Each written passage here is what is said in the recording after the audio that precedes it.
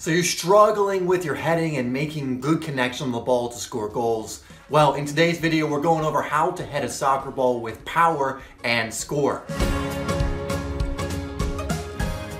What's up guys, it's Dave here from SimplySoccer, where we're helping you to improve your game and stand out on the pitch. And on this channel, we release daily soccer tip, technique, and training videos, all designed to help you do just that. So if you haven't already, hit that subscribe button and that bell icon so you don't miss any new videos or live streams that we do. Let's get right into the footage. Okay, so we're starting with a very simple drill where you're going to have your feet planted and you're just going to practice using your forehead to power the ball back to the person throwing it to you. So as you can see, using my forehead, really hitting it low and hard, and that's how you really want to develop power behind your headers. You want to hit it back down towards wherever you're trying to hit it with power using your forehead.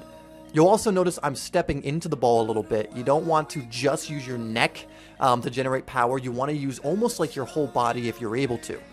So you want to really move into the ball to generate that power. You know, when he's throwing it like this, there isn't that much power on the ball right now. There isn't that much speed on it. So you need to generate it yourself. And to do that, you need to step into it. You can't just let it hit you, and you can't just do, you know, like a little movement. You really want to move your body into it.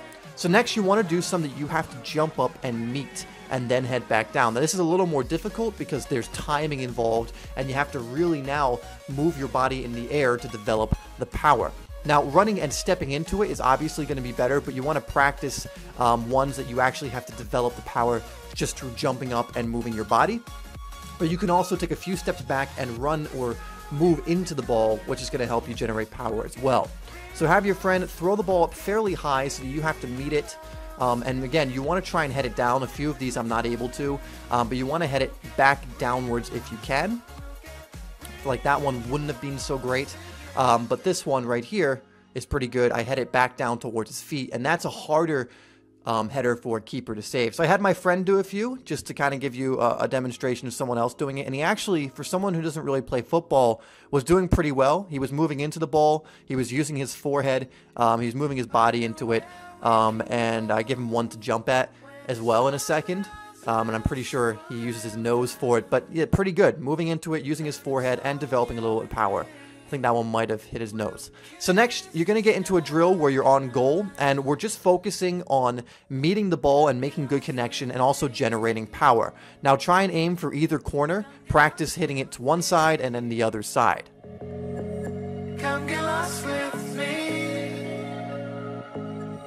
Come get lost with me.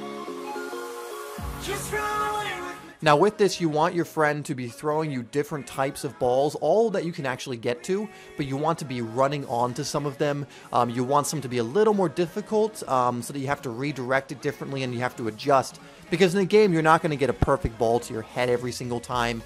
You know, there are going to be a lot that you have to kind of adjust your body, and change up the way you're going to head it. So don't make every single one the same. Make some a little bit higher, make some a little bit lower, make some a little more in front of you, maybe even have some where you have to backtrack a little bit and generate even more power.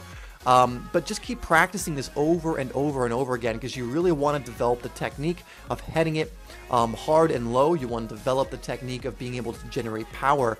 And we will get into more videos or more drills about redirecting the ball that already has power on it, but we'll cover that in a later video because I want you to get used to actually generating the power yourself first. So again, this is a great drill to do that, and we're this close to goal because all we're really focusing on right now is contact and generating the power. We'll do ones that are further out later. Okay, so just keep doing this over and over again to the point where you're getting comfortable redirecting the ball with power to either side. Last forever. And it's all you and me. We'll kiss the sky goodnight.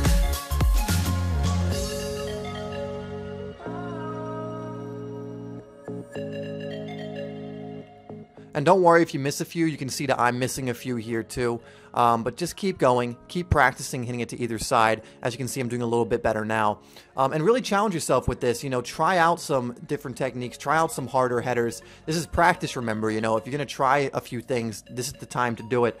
I will tell you that one of my favorite ways to head it, I'll show you in a sec when I do it, is this one right here, where you head it back in the direction the ball came from. And I find this works a lot because the keeper will usually shuffle over when the cross comes in, and if you head it back in that direction and you can do it accurately with power towards that corner, it's going to wrong foot him, which makes him very hard for him to leap towards that side.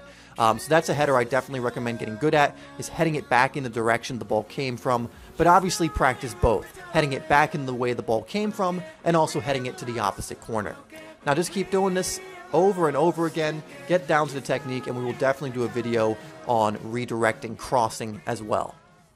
Alright guys, and simply by practicing these drills over and over again, even though they're pretty simple, will allow you to have better heading ability. Sure, there are other practices you can do, like practicing heading in from a cross, which will have to do more with redirection than generating your own power, and we will cover that in later videos. But with heading, you want to get the basic technique down, and you want to get used to generating your own power first before you move on to more advanced ways of heading the ball. So practice these techniques. Now, if you don't have a friend with you in order to throw you the ball or kick you the ball, a great way to practice this is simply against a wall, throwing it against the wall and practicing heading the ball back down towards the wall with power, and doing that over and over again until you get used to the technique. Remember, a lot of heading is also timing, so make sure you throw some balls to yourself that are up high so you can jump up and meet them and head them back down. Alright guys, and so question of the day is, what is your sticking area when it comes to heading?